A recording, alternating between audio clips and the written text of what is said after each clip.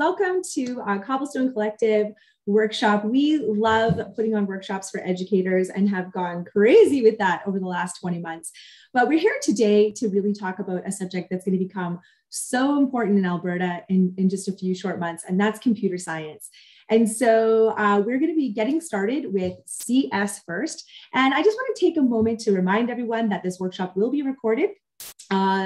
And as well as we're going along here before we begin, I just want to take an opportunity to acknowledge the traditional lands and territories on which we gather here today, the meeting grounds of many Indigenous peoples who've shared this land we call home. And so I'm fortunate enough to be here on Treaty 6 territory, a treaty of friendship and peace. And I hope that wherever your footsteps take you today, that you take a moment to recognize those who've walked before you and share this land. So with that, we have our resources in the chat for you as well. And you can see Kim has it for you on the screen, getting started with CS first. And take it away, Kim. Well, thanks, Trish. Hi, good afternoon, everyone. My name's Kim Polishuk. I am a digital literacy consultant out in Ontario. So it's a little bit later for me after the school day is ended. I myself am learning and working on Treaty 13, the land of the Haudenosaunee and the Wendat and the Anishinaabe and the Chippewa. And I feel very privileged to be able to do that. I'm so excited that I have Trish here with me because she is a CS First guru. So you're getting two for the price of one right now. This is really, really great. But we are going to kick this off. So thanks to the Cobblestone Collective for having us here today. And a big thank you to Google, because this whole program is free from Google's CS First program. All right, you guys can see my screen okay? You're all good. All right, so let's see. This is our plan for today. We're going to jump into this program called CS First. We'll explore what it is. We're going to leave you with some helpful resources. We're going to create your accounts. We're going to show you how your students are going to log in, show you how you can manage your students' work in this system. And if we have some time, we'll even get you playing and a little bit of coding inside CS First. So out of curiosity, did anybody want to drop in the chat if you've ever seen CS First before? On a scale of, let's say, 1 to 3, never seen it before. I've seen it, maybe a little bit, and I've used it. Maybe just drop that in. I love the 0 there. That was not in the scale page. Speak your own scale. I love that question, Kim. I feel like that was me the first time. The first time I saw CS First, it was at a teachers convention. Saw it, I'm like, this is great, this is awesome. And then it was like in the back of my mind, I think for another 1.5 years, 2 years before I actually tried it with students. Yeah, because when it first started, it was so long ago and it was framed so differently. And now it's this whole great interactive self-student paced program. I love it. Okay, this is great. I'm so glad. Thank you for sharing in the chat. So why don't we just dive in by letting you know that we have your backs. So don't worry about everything that we're going to do today. Yes, this is being recorded, which I love, but also in this slide deck, we have a resource for you that you can take away, which is a step-by-step teacher's guide in English and French, so that you can go back and review everything we've done with the video, with these slides, or with the resources linked in them. So what is CS First? It's kind of like a learning management system for the coding projects that your students are going to do. And even more than that, it comes with a fantastic curriculum that is filled with self-paced, self-directed modules that students can work on to scaffold their learning and really show you what they can do. So let's get you started. We're gonna savor as much of this time as we can. What I would love for you to do is in Chrome, I would love you to go to this link. It's the login page for CS First, because we're gonna get you signed in right away, creating your accounts. And when you go to this page and log in, you're going to select a teacher. It's really important you do select I'm a teacher. Even though we're in a learning stance right now and you're in the role of a student, you as yourself in your role are a teacher. So please select that option. And if it is your first time ever there, you may have a short survey to complete. You can get through that really quickly. And then do me a favor, let me know when you can see your teacher dashboard. It's not going to look like this picture. It's going to be sort of, you'll see the stuff on the left-hand side here, and this will all be empty. There might be a big button in the middle that says create a class. I'm going to log into mine on my screen while you are logging into yours. Let's see, I'm just going to go to CS first. I might have to log out. Oh, good. All right, I'm going to select, I'm a teacher, the big blue bird. It's going to ask me to confirm my school Google account. So I will click on that and do select your school Google account. And then I have my dashboard. So do me a favor, once you have had a chance to get to this stage, and again, your dashboard isn't going to look like mine unless you've already used it once before and maybe you've created a class, but you don't remember how you created it, and that's totally fine. I did that at the beginning too. You know, when you go to a workshop and you think you've never done it before and you log in and you're like, wait a minute, there's work in here, and you totally forget that you ever did it at any point in your life. I've done that before. So many times. I want to say the first time I ever used Google Classroom, like years You had a ago. classroom sitting in there, right? I was like, what? Did this happen? Oh, okay, Jody. So I wonder, is everybody here from, if you're having trouble accessing CS First, it could be because your school, your district's IT department has to turn it on in the Google Administrator Console. So that is something you'll need to contact your IT department and request that it's like flicking a switch. They just have to turn on the switch and then you'll have access to it. Now I understand you probably can't do that right now. So if that's the case, I would suggest going to a personal Gmail account and seeing if you can, or what do you think? I don't even think you need to, because to be honest, if you don't have it yet, because CS First is protected to educational domains. Oh, that's true. So if you sign with personal things, it won't work. What I would say today, the classroom setup portions that Kim's going to show you, watch that part. But all of the resources, lessons, everything else in here, you will be able to use today without signing in. So don't worry about that part. I'm going to put just the general CS First page on link in here for you in the chat, and then we'll just keep going. Perfect. Out of curiosity, was anybody able to create their account and log in?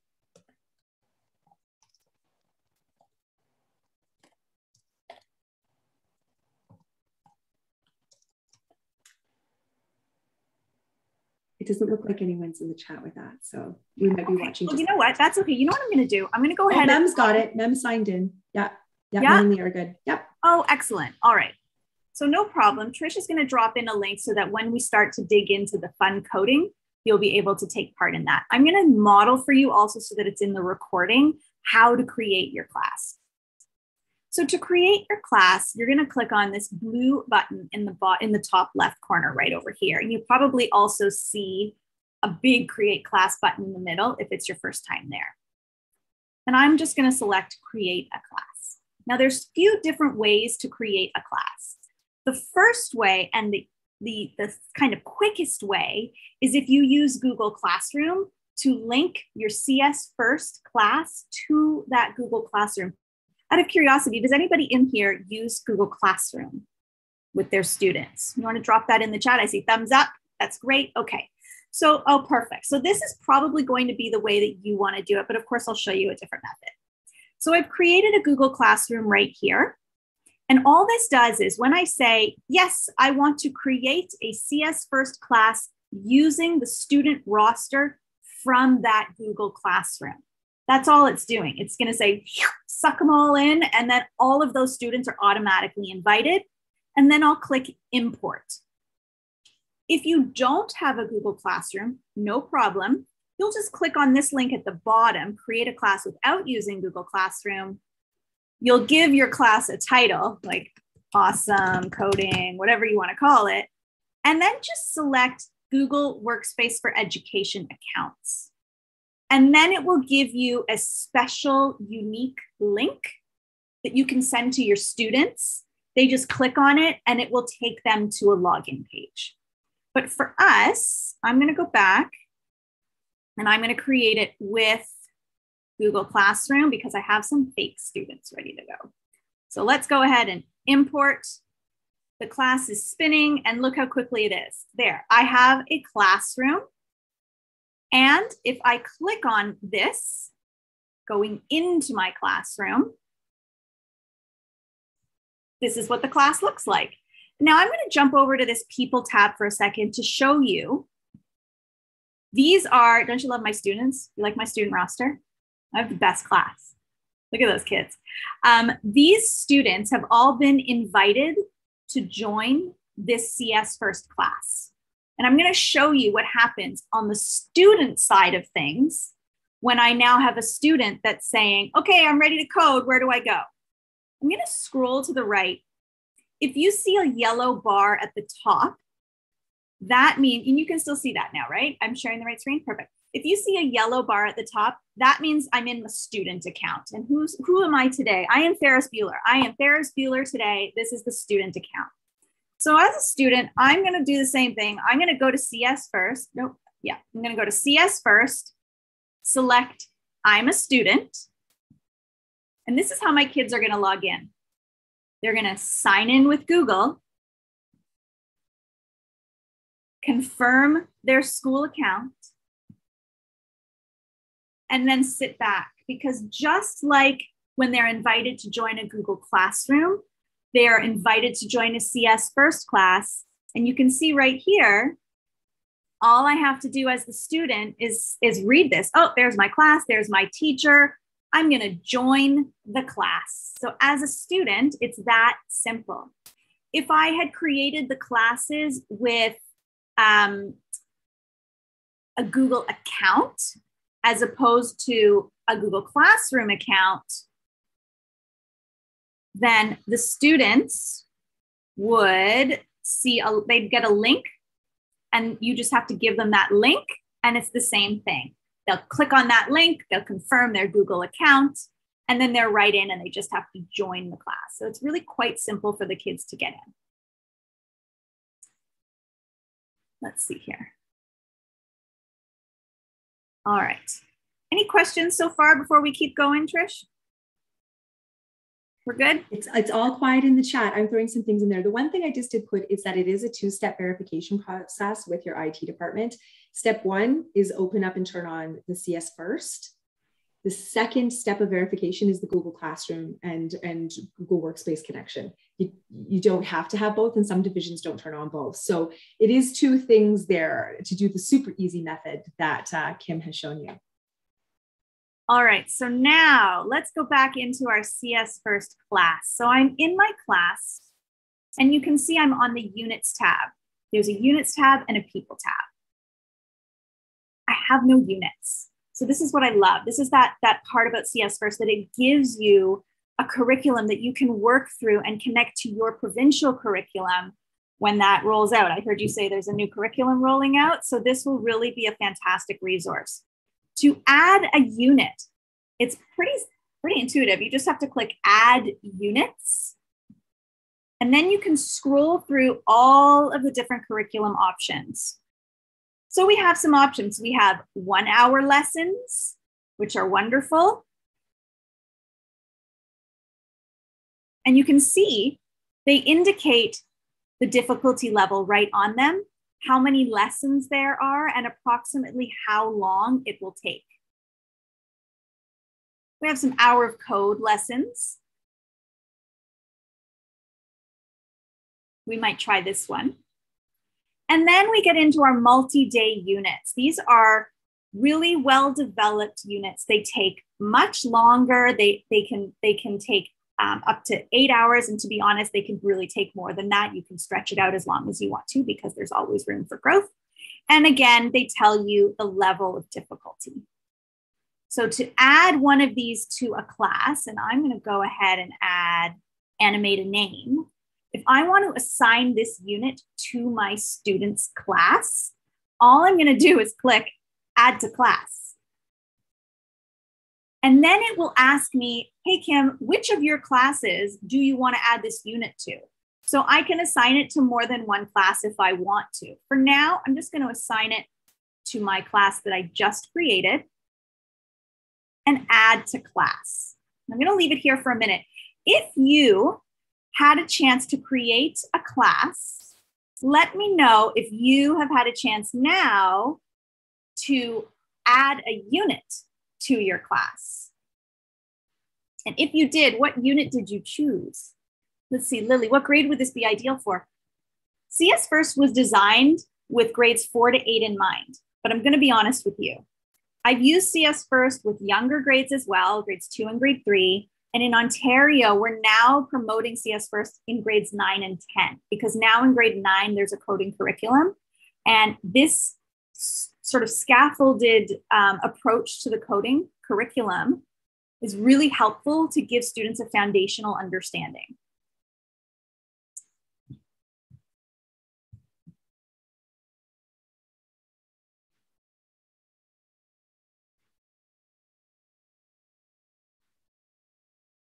No problem. I'm going to go ahead and close this window. I'm not going to create a Google Classroom assignment right now, because if you didn't connect it to Classroom, you could always do this later. And to be honest, I prefer to create my own Google Classroom assignments later. I don't like to do it this way. Totally can, not a problem. So I'm just going to view the class. So now when I'm in my class, I can see the unit that I have added. Yes, so memory. So in our district in Ontario, it is the same restriction, which is why we have to seek parent permission, parent consent first. We provide parents with families with information about the tool, its educational rationale for using it. And then we do get signed informed consent, and then students and teachers are able to use it in our district.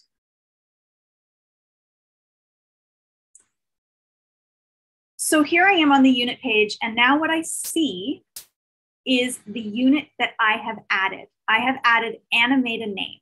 Now let's take a look at what we see a little bit more specifically. I can view the unit, which we'll do in a minute. I can view some materials that come with the unit, some extra resources. On the right-hand side, I can see what videos have my students watched. I'll show you what those videos are in a minute. I have access to any of the projects that they're working on for this unit and survey results. So let's take a look at what this unit means when it says view unit. I'm going to view that unit. So this is what a CS First unit looks like. The title at the top. Again, it tells you the difficulty level, the number of lessons, and the time it might take to do it. And as I scroll down, I have 3 tabs. I have lessons. So what lessons are involved in this coding? Examples. I love this page. This is such a great page to start off with exemplars for your students. Let's see what's possible. By the time you finish this unit, look what you might be able to accomplish. And so there are examples down here of CS First projects created by students so that your students can see exemplars. And it's one of my favorite parts, Kim, because I think as teachers, we're terrified to teach this, but to think that we have to make the example or make it work in order to do this with our students, that's massive. To just have those actual working coded examples for students. You don't have to make them. Exactly. And Mildred, thanks for asking that. You do not have to create the assignment in Google Classroom. You can do that on your own later, which is what I sometimes prefer to do. It gives me an opportunity to add additional information that way. So you can skip that step. You can just click View Class. And finally, in each unit, they have materials. Now, this part is so lovely because most of the units come with lesson plans, but some come with solution sheets as well. So examples of what the code might look like. So I'm going to go back a minute because I think there are some people diving in here. I'm going to go back to my dashboard and I'm going to show you again how to get to that curriculum. Anytime you want to go back to your dashboard, there's that button right at the top, sort of takes you back to the home page, back to the start. I can jump into my unit by clicking on its banner, or I can go right up to the top here to the curriculum. Same destination. I can click on curriculum, and I'm brought right back to all of those different units. Again, I can add any of them to a class, or I can just go ahead and view. I'm going to take a look at it. So let's see how CS First structures their units. As I scroll down and I click start,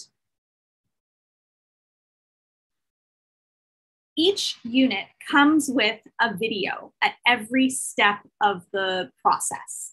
And these videos are Googlers who have included instructions teaching the students how to use Scratch for CS First. Has anybody here used Scratch before by any chance? Regular Scratch? Yeah, Mildred's nodding her head. Yep, that's great. So let me explain why Scratch for CS First is different than regular Scratch. Scratch for CS First is a secured, locked down environment. So students are unable to see each other's work.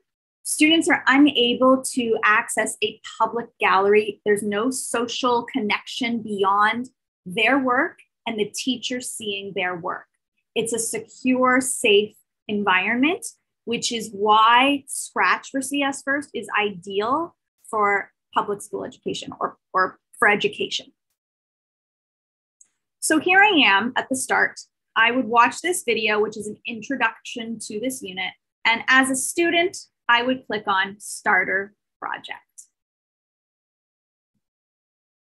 When I click on Starter Project, a new tab opens and Scratch for CS First opens. This is the Scratch dashboard. This is the Scratch dashboard.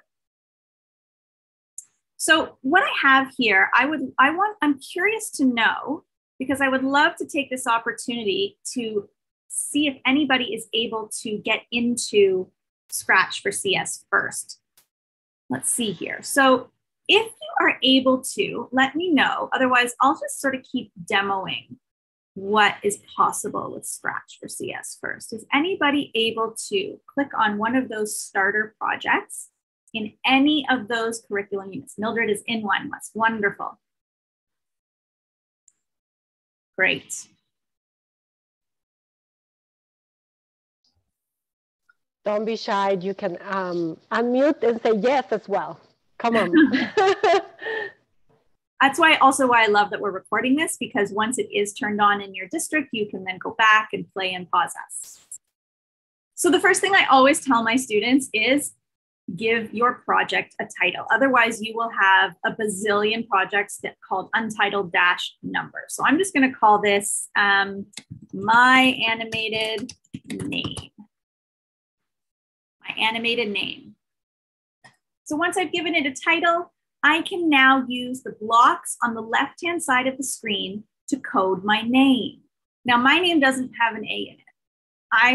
My name is Kim, so I need to add a different set of sprites. These tools are called sprites, or characters. These are the things that you're going to be coding. So to add a new one, I'm going to go down here, click on the cat at the bottom, and choose another sprite. I can upload a picture if I happen to have something on my hard drive, or if I just click on the cat, I can choose any other sprite that I want. Now I'm going to go and filter for letters at the top here, and I'm going to grab a K. I'm just going to drag it over here. I'm going to get rid of the A by clicking on it and selecting the trash. And I'm going to add in an I and one more, an M. It's helpful that I have a short name for workshops. It's time saver. I know, I love it too, Trish. Yeah, and you know what? It allows kids also to, it's a good starter project at the beginning of the year, because you can get to know your kids. Like, what are their interests? What are their hobbies? Because they can code each letter in a way that reveals who they are. I've also done it with, like, a grade 4 kid who's never coded before ever, but I've given this to grade 12 computer science students, and they actually turned it into like NASA level video games, this same project. Awesome. So there's any entry level for any of these projects, which I think is massive in our classrooms. Yeah. So as I go back over here, I've clicked on Starter Project. What I'm going to do is scroll down, and I have all of these add-ons. Each one of these add-ons gives detailed step-by-step video instruction for how to code. So for example, if I wanted to change the color of my sprite, what I get is a video. In this video, you'll make a letter change from a Googler. And I'm not going to show it to you, but I'm just going to drag it through. They walk the kids through step by step everything that the child needs to do to code changing a color. I'm just going to sort of scroll through it. It shows how you drag those blocks on the screen, how to test your code, the importance of getting an event to run the code. Walks them through it. It's about 1.5 minutes, just over that. And then at the end, it says, now it's your turn. And the video stops there and it invites the child to go into their Scratch for CS First platform and try it out. So I'm going to take a look at this. I'm going to add in a change color block and an event block. So I'm going to do it right now. So I need to go to looks, which are purple. And I'm going to look for change color. Here it is. And I know that I'm coding the M right now because the M is selected and highlighted down here. And I see a faded out M in the corner of my coding platform, my coding space. That's how I know what I'm coding. So if it's going to change the color, and then it told me, if I just jump back to my video, I need an event block. So every time I'm going to use an event block, I'm going to use this one instead. When I click the flag. So if I click the flag, nothing happens. What am I doing wrong? What am I doing wrong when I'm using Scratch for CS First? I followed the instructions. I got an event block and I got a looks block and I'm clicking the flag, but nothing is happening. Yes, that's exactly right. You can see, if I zoom in a little bit, that these blocks are shaped like puzzle pieces and they legitimately click together. Like, you see that? I'm not doing that. It's this magnetic pull so that when I drop them, they connect together. And now if I click on that green flag, every time I click on it, it's going to change its color. It's weird. Stop. It's going to change its color.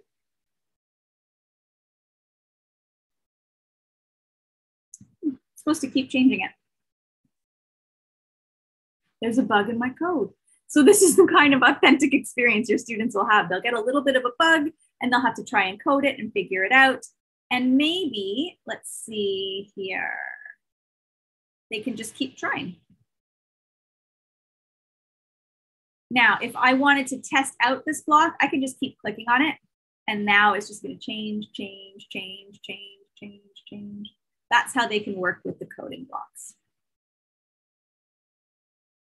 I don't see any questions in the chat. So I think what I'd love to show you before we finish up is the other reason I love CS First as a learning management system for coding is because of the access that you have to your students' work.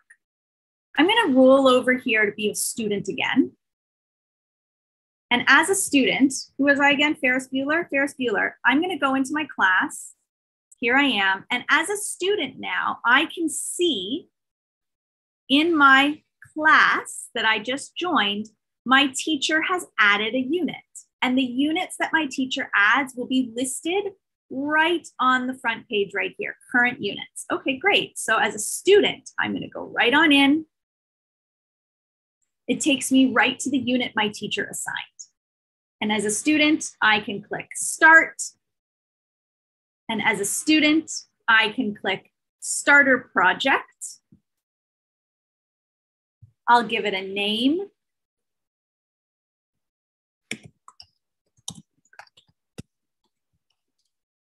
And maybe I'm going to add in the letter F just to start. Let's get a different kind of letter here.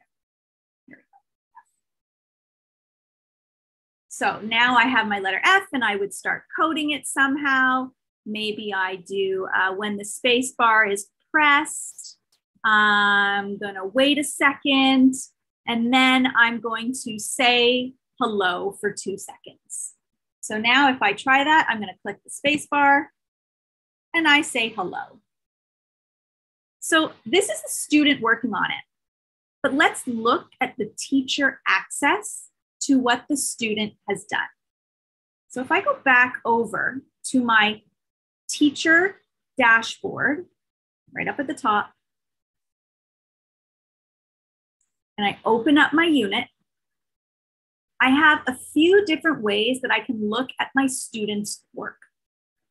Number one, I'll click on projects submitted. So for my animated name unit, if I click on projects submitted, here's the student who has joined my class. And underneath this subheading, I can see Ferris. That's me. That's a project that Ferris was working on. I can now go into Ferris's project and see their progress by clicking on it. Now, I want to show you very carefully, I am not able to edit his work. I cannot edit their work. I can only, you see it says it right up here, I can only view it. Edits will not be saved. So if I'm taking a look at Ferris's work and I'm noticing there's a bug or I want to give Ferris feedback, I'm going to use other tools at my disposal to communicate that to him. Perhaps I'm going to send him a private message in Google Classroom. Maybe I'm going to communicate it. Maybe we have a shared Google Doc where we go back and forth with feedback. Whatever feedback I need to leave for my students, I can't do it here. I can only see their progress.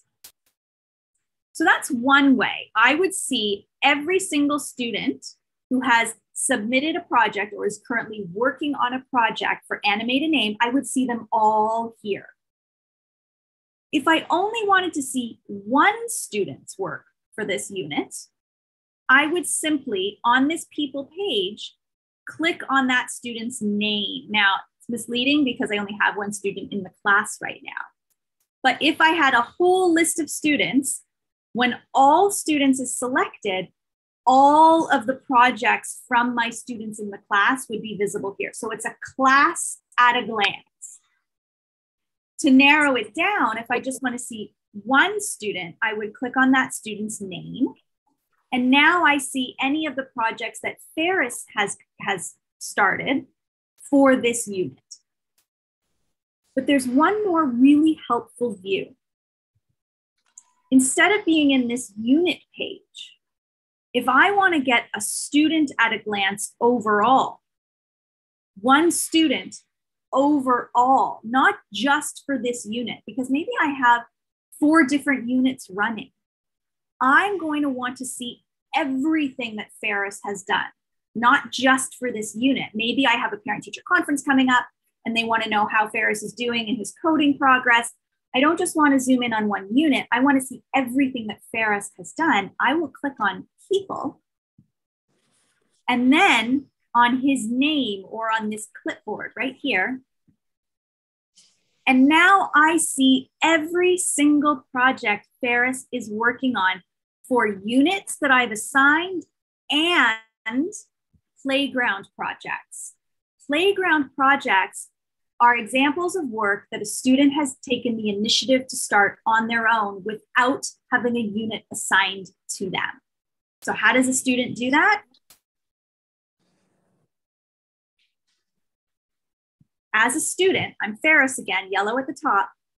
I can either jump into a unit that my teacher has assigned, or I can click on this blue button and I can just go ahead and start a project from scratch, pun intended. I can just start a project, code whatever I want without direction, and my teacher will still be able to have access to it.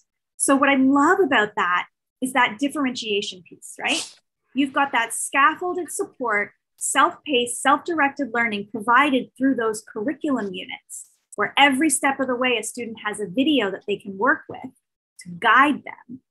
But then on top of that, if you have a student that's like, I'm ready to go, I don't need these videos right now, I want to see what I can do on my own, they can go ahead and create a playground project. And then you will still have access to see it. Before we jump out, because I think we're actually just about out of time, I want to share with you, all of that information was in our slides. This is a resource we have in Ontario, but it is absolutely something that you can use in Alberta. Just forget the left-hand side. This is a resource that Google has created on coding terms. You'll probably see some of the same language in your own curriculum at some point. And this is definitions of key terms, examples of what it might look like. And the best part is these images on the right-hand side are examples that Googlers have created. So if I click on it, it opens in a public example.